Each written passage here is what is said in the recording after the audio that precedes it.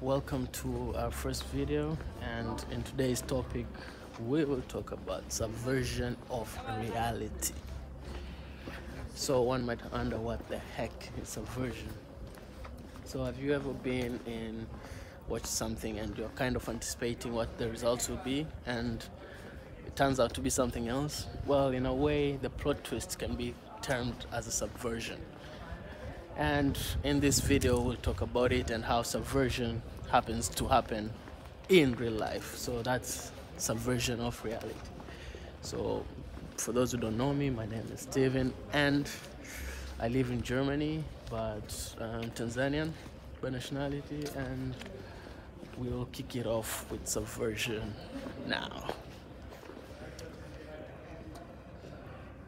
So this is a dam and we're going somewhere over there, so we have to walk through there.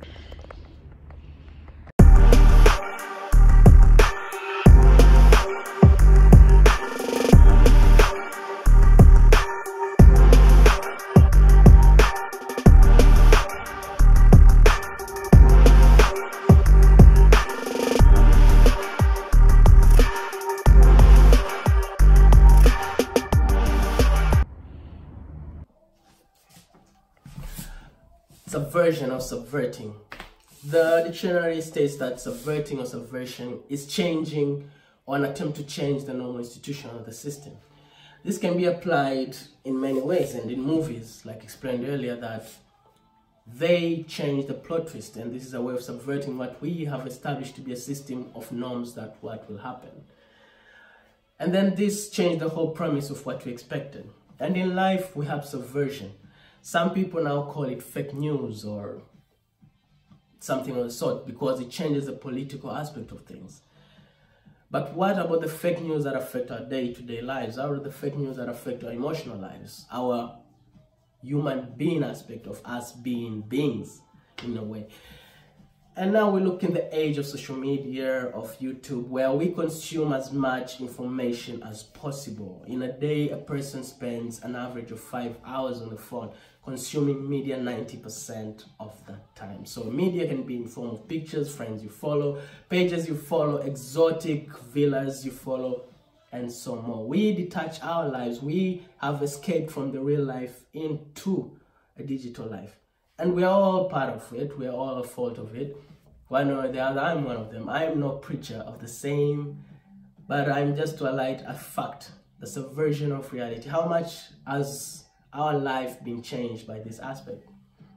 Now, if you watch a movie, a series, or something that you love enjoying mostly, you tend to see that lives are condensed into segments. If it's a scene where people are having fun, it might be 10 to 20 minutes or more in a movie. While you're 5 minutes, somebody has done something wrong, or they're building up to do something wrong, but they never get to live the consequences of it. They get a redemption. And we want to associate our life with the same, whereby we tend to live our lives thinking that there's never a negative aspect of life in itself.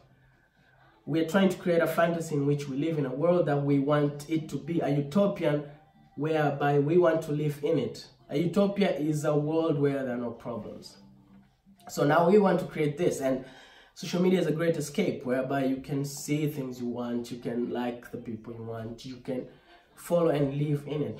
But what if what is displayed, the mirrors now that are being played are not the mirrors that apply to your life, and you want to live your life like a movie? And this now is the thing. People have changed their lives to be movies. They want to live their real life as movies, as the series they watch, as the Instagram posts they follow. They are subverting their own reality. It's perfect to change a system, but only if you know if that system affects you in a positive way. Now, this is not to say there are no positives of it. People get to start businesses, people get to do things online, and that is awesome. That's great. People get to do a lot of positive things on Instagram or YouTube, and that is great. But then, how many people tend to realize the line, the blur between real and unreal? Studies show that people have become less empathetic, less sympathetic, less relative to how people feel, because Every time they get hit by something bad, before they can solve it, they run to the escapism. They get to escape in a world where they feel there is no problem. They get to escape to the best page they can follow that promotes positive attitude, happiness, no negative news.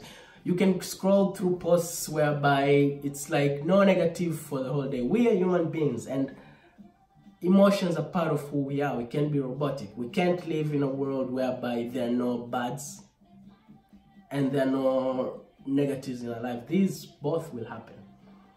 But now people don't even know how to cope with a lot of this, because they are now living in a subverted world, a world whereby it's in an aspect utopian. The utopia, the world that they've created of their own, that wants to be a bubble of it, people living in these bubbles.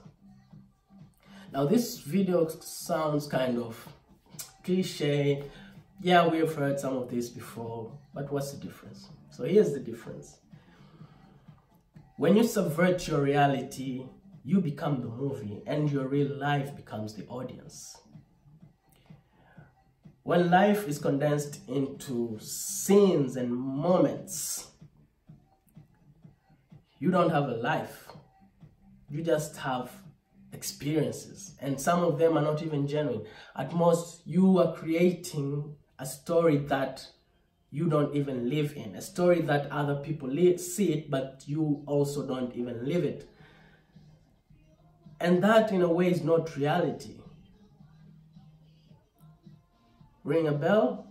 Perhaps you know yourself or you know other people. I'm no saint over this. I have also been in times in an aspect trying to create this on my own, or trying to create also utopian for me to live in.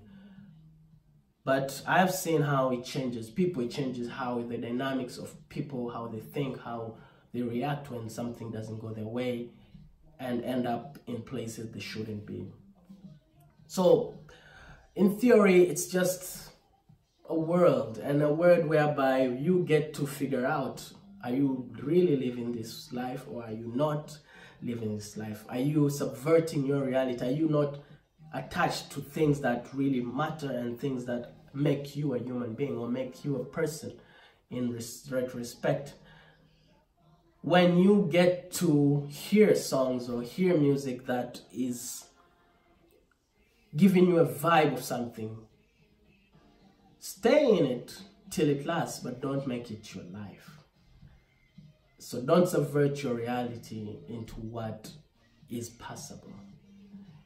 Now, this video was the first of the series that I want to make, but it's a first entry to this kind of podcasty videos that I'm trying to make. They're not podcasts, or I can say vlogish videos.